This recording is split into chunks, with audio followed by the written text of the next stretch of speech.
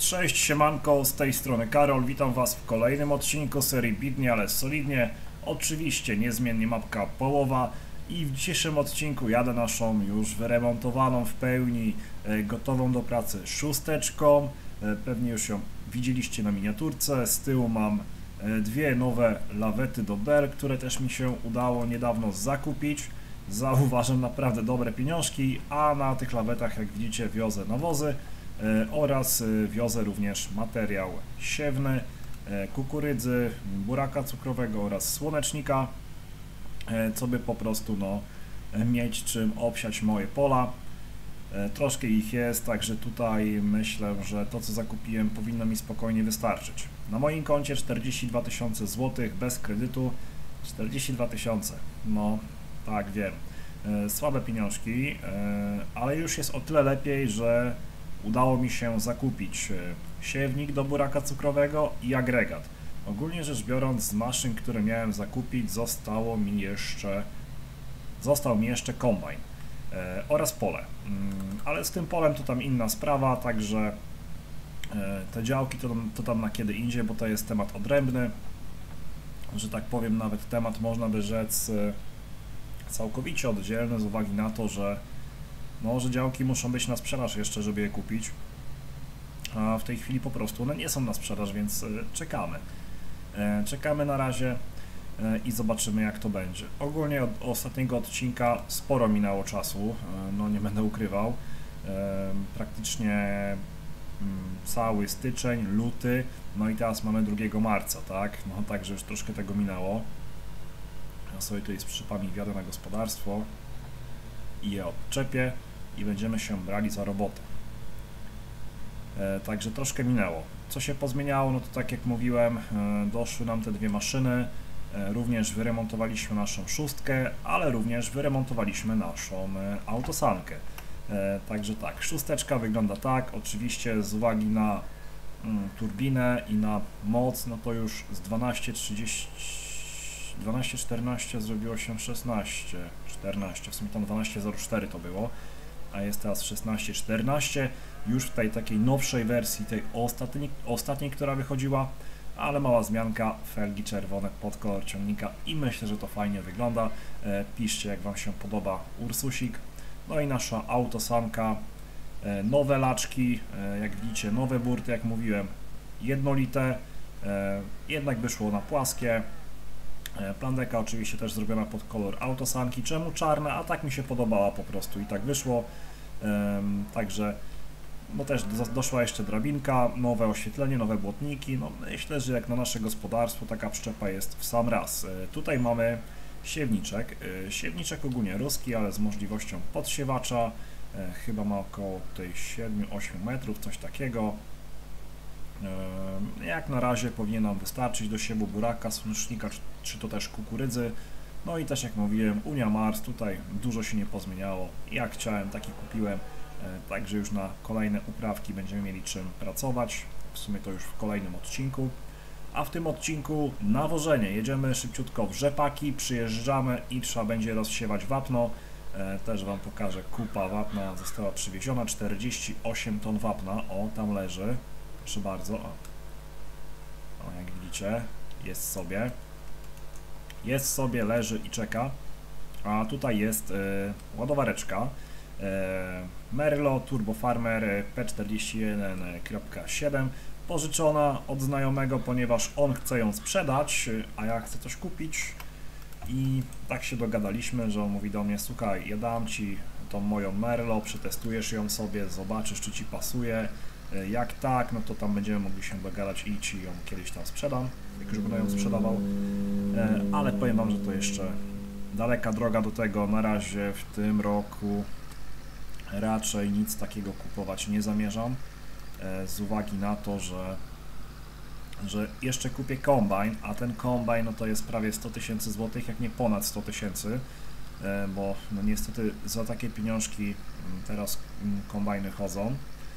Nie będę ukrywał, że już tam coś na oku jest, jadę to jutro obejrzeć, więc może i na kolejny odcinek to już przyjedzie, zobaczymy, kto wie. Tam są akurat 3 kombajny blisko siebie, więc pojadę te 3 kombajny obejrzeć, i zobaczymy, który tam wybierzemy.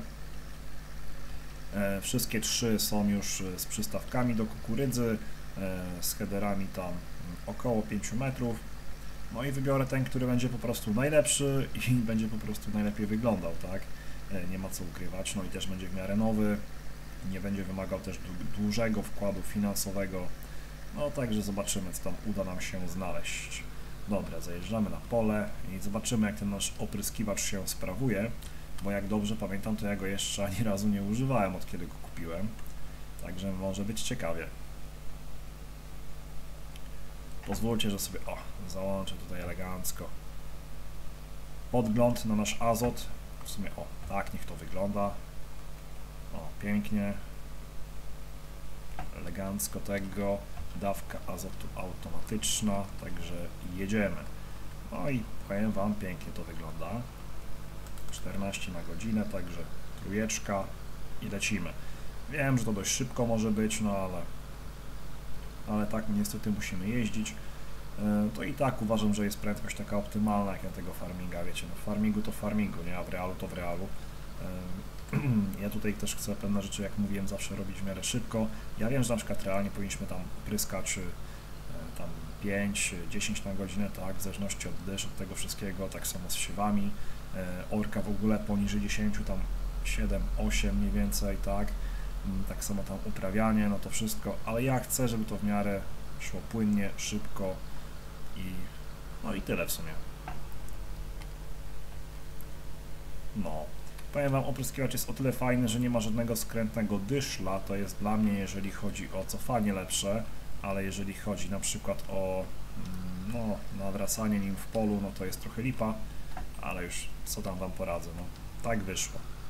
I tak uważam, że nie jest to zła maszyna, jak za te pieniążki, za jakiego kupiliśmy, no to jest naprawdę opryskiwacz super, jak na nasze gospodarstwo.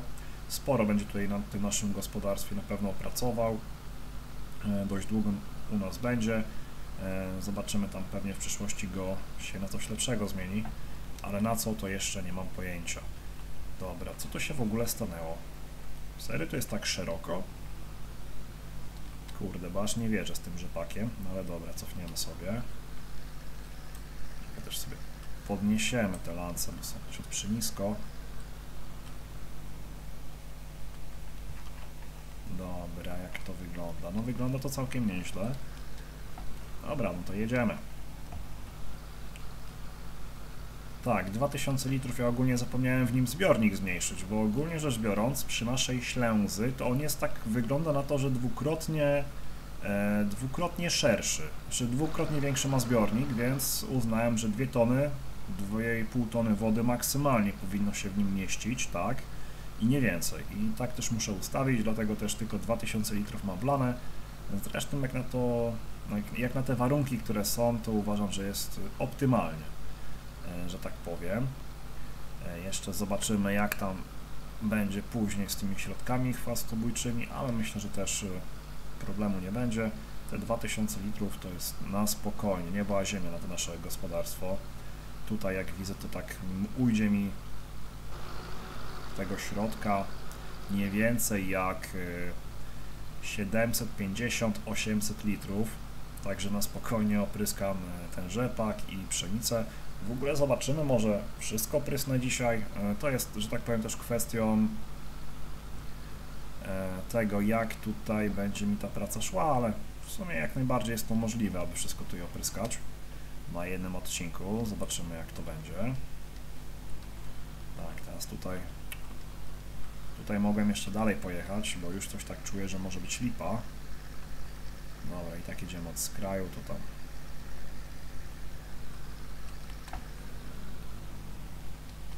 tam jakoś sobie radę damy.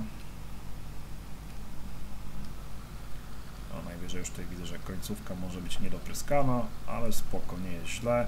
O, lekki mijak, w sumie to 2, jeden w rogu i drugi tutaj. Ale to i tak, jeśli chodzi o taki duży skos, to naprawdę nie jest źle, jest całkiem fajnie. Także spoczko. Ogólnie rzecz biorąc, zobaczymy, mówię, mam 2 pola pszenicy, 1 rzepaku, które muszę nawieść. Zobaczymy, jak to tutaj właśnie nam wyjdzie, wszystko czasowo. No, będę się starał zrobić jak najwięcej, a zrobię ile się, że tak powiem, uda zrobić. No bo wiadomo, też chciałbym dzisiaj zrobić kolejne prace, którymi jest teraz akurat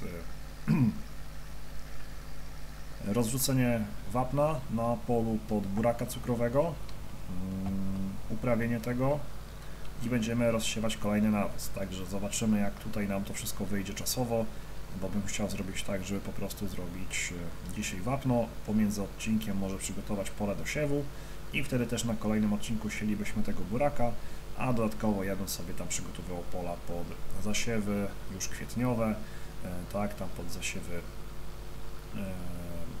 słonecznika oraz kukurydzy, tak żeby to wszystko mi się fajnie zazębiło. No i w kwietniu mielibyśmy już koniec zasiewów, a w maju, no to jak to w maju byśmy już sobie działali z sianokosami. Co do moich krówek, no namnożyły mi się, już jest ich sporo, także czekam jeszcze do lipca na kolejne 10 krów. Już całkiem sporo będzie tych krówek u mnie na gospodarstwie. Także ogólnie fajnie wam powiem, że jest ich coraz więcej. Szkoda, że jakoś tak za bardzo tego w finansach nie widzę, ale mam nadzieję, że to się niedługo zmieni.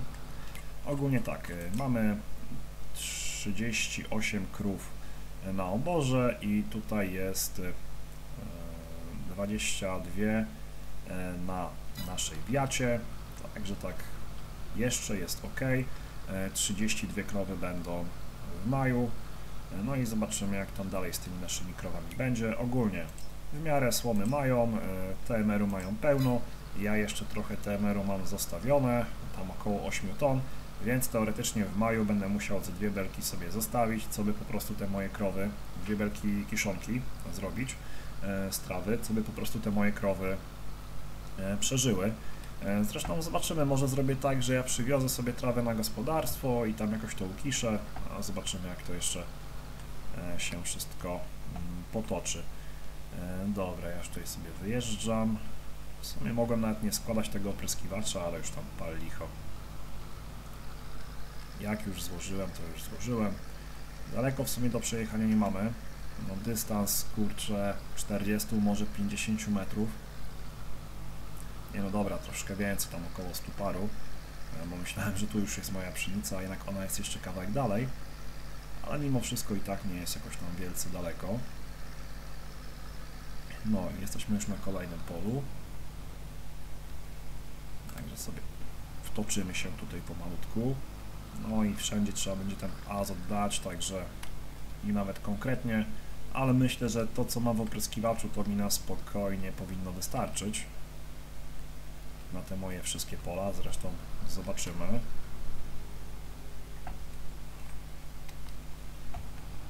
Zobaczymy, jak to będzie. W sumie nie wygląda to źle, co mnie cieszy. Całkiem nieźle jest. Serio, lancarz mi tak wychodzi, czy tylko to tak głupio wygląda? Nie, no dobrze jest. Dobrze jest, co mnie cieszy naprawdę. Opryskiwacz fajny, dobrze, już tą ślęzą nie pryskam, tylko jednak już porządna firma wjechała, porządny opryskiwacz, więc robota też idzie w miarę szybko i płynnie, co też mnie w sumie cieszy, tak?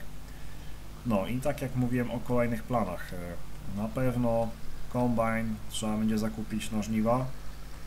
Fajnie byłoby, żeby on tam do tego kwietnia już do nas dotarł. No, zobaczymy, jak to tam wyjdzie ostatecznie. Czy on do nas już przyjedzie, czy jeszcze nie, to tam zobaczymy. No i to jeżeli chodzi o maszyny, to tyle, a z działkami no będę walczył, tutaj jakieś tam nie będę mówił, rozmowy są, ale co z nich wyjdzie, to też się okaże. Jak się uda, no to na pewno będziemy mieli parę ładnych hektarów więcej, tam myślę, że około 1,5 do 2 hektarów, także uważam to też za jakiś tam fajny areał. No nie będę ukrywał, że czaję się na pole numer 31.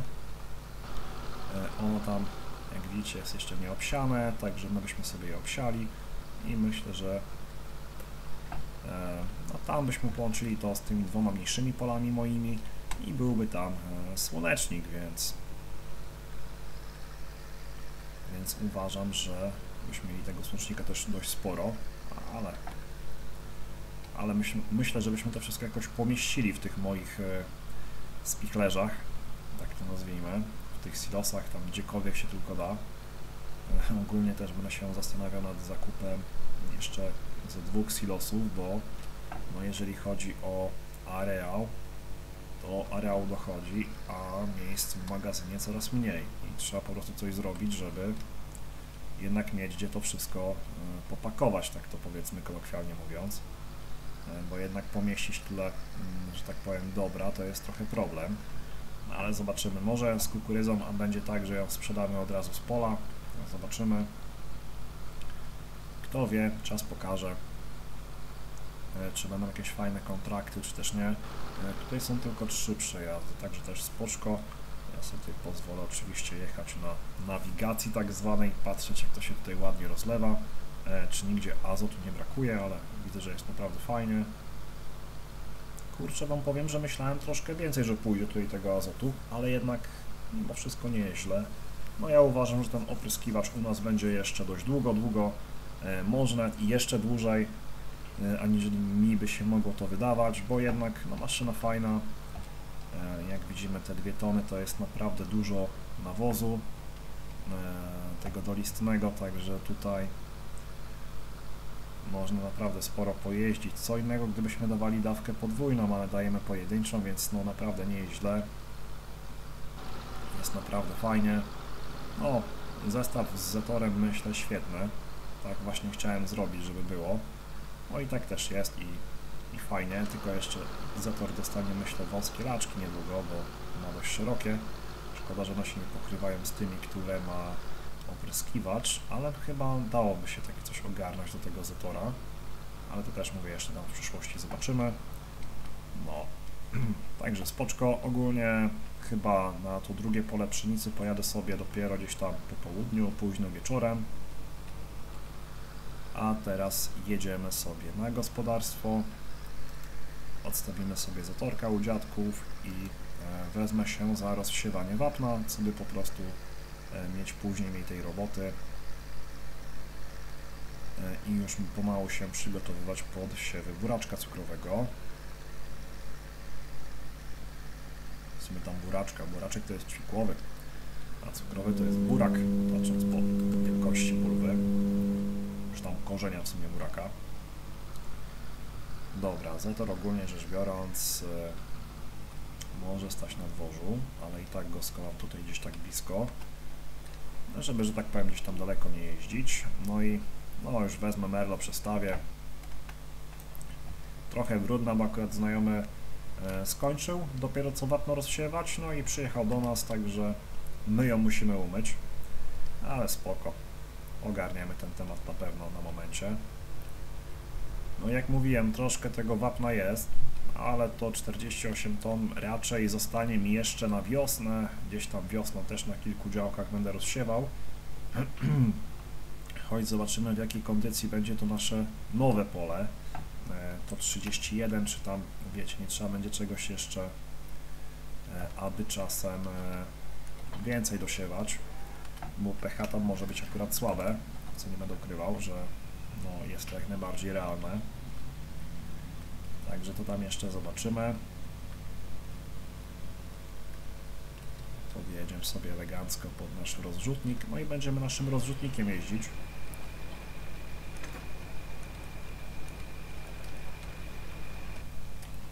Spoczko.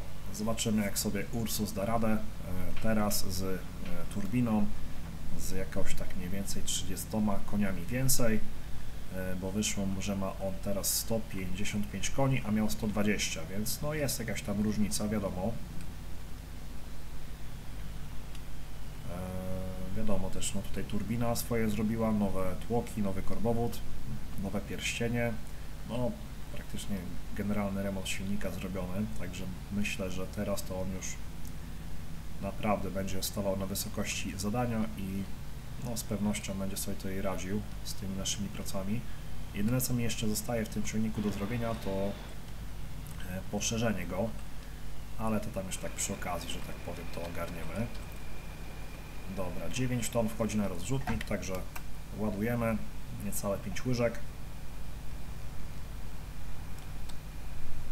A w sumie to i nawet 4 łyżki, jak tak patrzę, ale to jeszcze zobaczymy, czy tego wapna nie wejdzie trochę więcej. Wapno jest ogólnie rzecz biorąc takie półsypkie. Ogólnie jest sypkie, ale jest dość ciężkie, więc aż tak nie powinno się kurzyć. Zobaczymy też, jak rozrzutnik sobie tutaj da radę, bo znajomy mówił, że kiedyś też taki rozrzutnik miał ktoś u nich, to normalnie wapno jeździł i rozsiewał. Pan, od którego kupiłem ten rozrzutnik, tak samo powiedział, że wapno normalnie nim rozsiewali, także zobaczymy, co będzie i u mnie, czy sobie da radę. Zresztą jak dwóch rozsiewało, to jak ja będę dawał radę rozsiewać to wapno? Zobaczymy. Szkoda, że on nie ma też talerzy tam z tyłu, ale to już nie będę mu tego nawet domontowywał. Już tak jak stoi, to niech stoi. O, jeszcze jedna łyżka, także spoko. Także chyba tutaj nawet więcej tych ton wchodzi. Może i koło 11, bo już ponad 10 jest.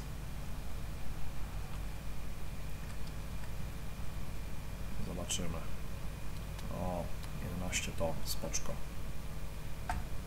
Ładowarkę sobie wyłączymy, bo tam trochę jeżdżenia jednak będzie. Powiem Wam, że no jest tam trochę kawał, że tak powiem, do jeżdżenia, a kolejna sprawa, że jednak jest jeszcze kawałek, aby to wszystko porozrzucać, więc na spokojnie, pomalutku, nie spieszymy się, będzie dobrze. Czy on w ogóle podjedzie z tym rozrzutnikiem?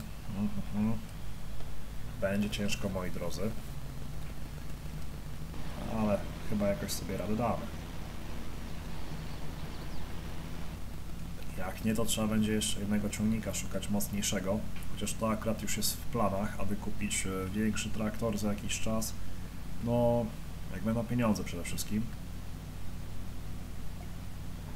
Jak będą pieniążki, bo no w tej chwili po prostu no nie ma ich, no. Już i tak będzie brany kredyt pod tutaj akurat nasz kombajn, dodatkowo jeszcze trzeba będzie, mówię, to pole opłacić, tą dzierżawę, także tych pieniążków troszkę z tego konta zniknie. No ale liczę na to, że gdzieś tam po żniwach, późną jesienią bądź wczesną zimą uda nam się ten traktor kupić i będziemy tutaj pracowali sobie na dwa ciągniki, takie jako główne pociągowe. Zator już będzie się zajmował tak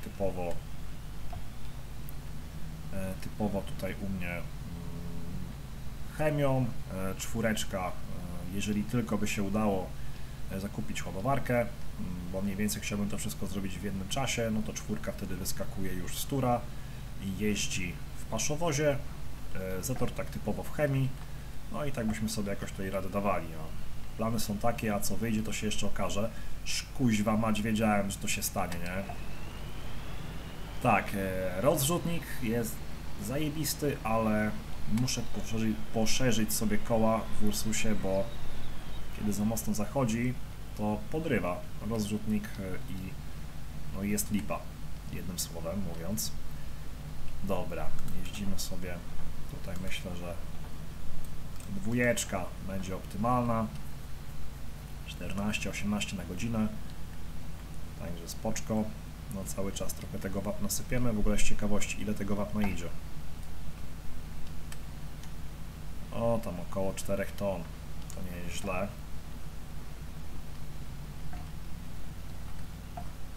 Aby teraz mnie siekło na bok.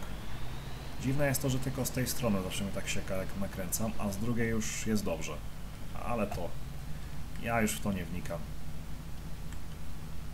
No, będzie kawał pola z burakiem na przyszły sezon, niestety i stety. Znaczy w sumie stety, no trzeba się rozwijać.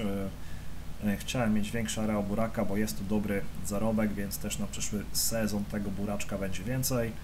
No mam nadzieję, że uda się on tak samo jak i w tym sezonie, bo w tym sezonie ponad 95 000 zarobiliśmy z 203 ton buraka, także uważam, że naprawdę fajny zarobek, z dopłatami ze wszystkim wyszło naprawdę spoczko. O, jeszcze mijaka strzeliłem, kurde no.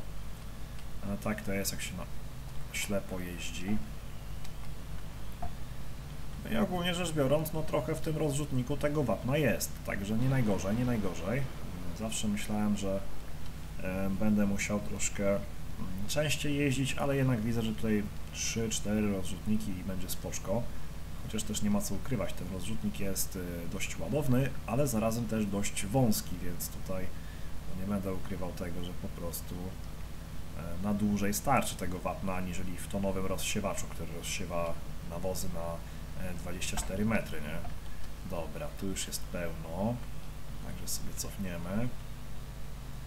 Bo tutaj była miedza i akurat ja sobie jeszcze po żniwach rozsiałem po rzepaku wapno, a zapomniałem, na polu po ziemniakach w naszej nowej dzierżawie wapna nie rozsiewałem, dlatego wyszło jak wyszło, ale to na spokojnie, jak widzicie, sobie tutaj wszystko rozsiejemy, będzie dobrze. No, fajnie to wygląda. Także naprawdę spoko, ja sobie będę dookoła jeździł, myślę, pola, a dopiero później wzdłuż, sobie po prostu to tak w miarę szybko szło i też, żeby ta akcja przeszła w miarę sprawnie. Też zrobiłem nowe analizy glebowe w zimę, pobrałem po prostu próbki, wysłałem do analizy, no i też troszkę tam zweryfikowaliśmy te nasze pola, co by po prostu to nawożenie było trochę dokładniejsze. Ja wiem, żeby ktoś powiedział, że kurde, ale tutaj to ty powinieneś mieć manualne tam rozsiewanie i wszystko i w ogóle i w szczególe, a nie tam wszystko na automacie jeździ, no ale wiecie, troszkę nowoczesności nie zaszkodzi na tej serii, a wręcz uważam, że pomoże.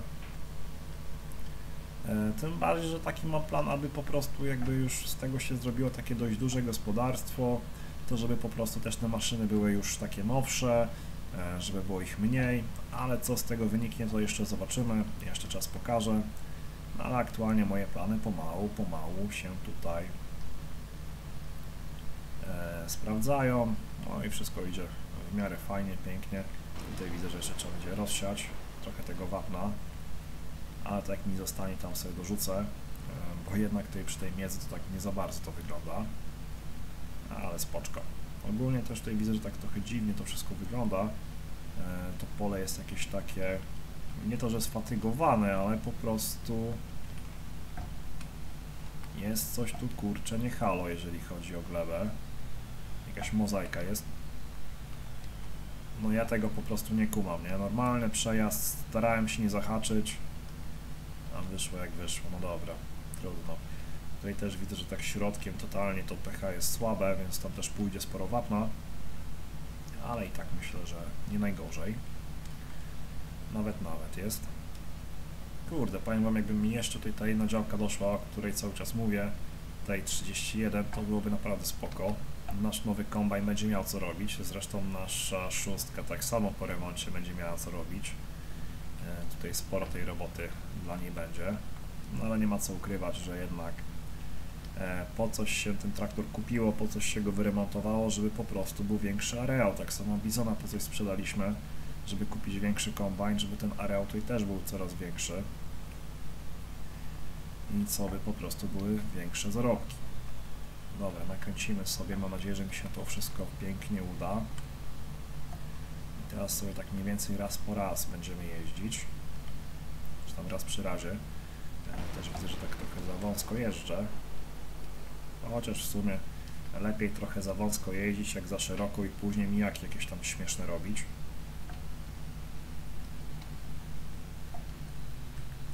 No, idzie to całkiem uważam.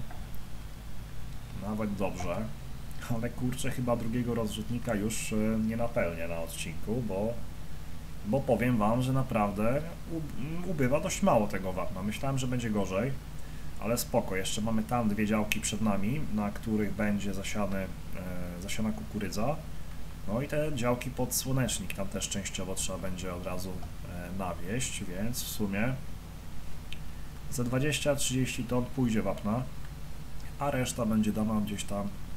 Zobaczymy, może jeszcze jakieś inne działki mi dojdą, kto wie, a jak nie, to sobie poczeka to wapno za 2 lata i tam wtedy coś się wykombinuje i się wtedy będzie rozsiewało. Tam z wapnem to się nic nie stanie na pewno, zresztą no jest dość ciężkie, także na pewno się nie rozpyli w jakimś tam większym stopniu. Najwyżej przykryjemy plandeką, żeby było dobrze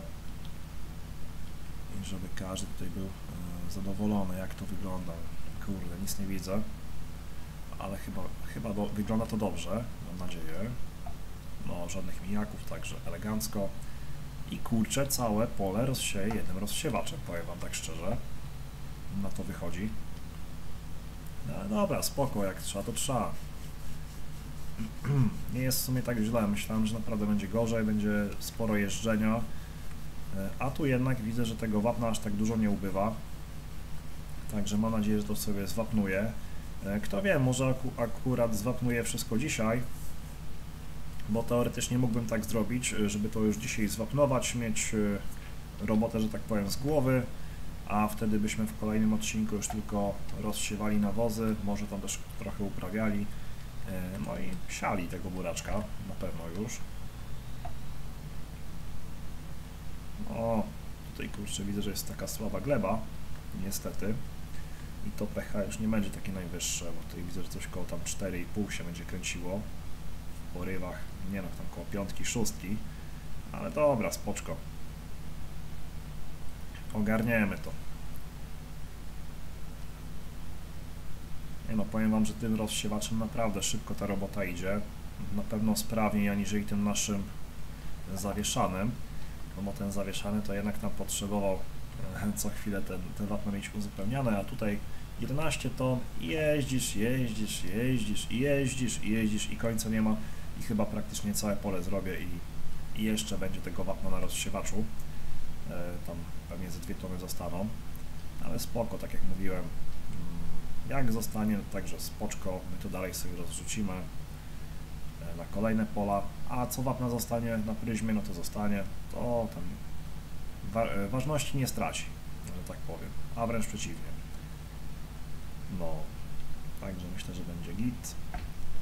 Mówię, jeszcze jutro będę musiał pojechać, zobaczyć te kombajny z ojcem i z dziadkiem, także jutro tam raczej za dużo nie porobię na polach. Dzisiaj no postaram się rozwieść to całe wapno, rozsiać, żebyśmy już sobie uprawili działkę pod buraka, gdzieś tam.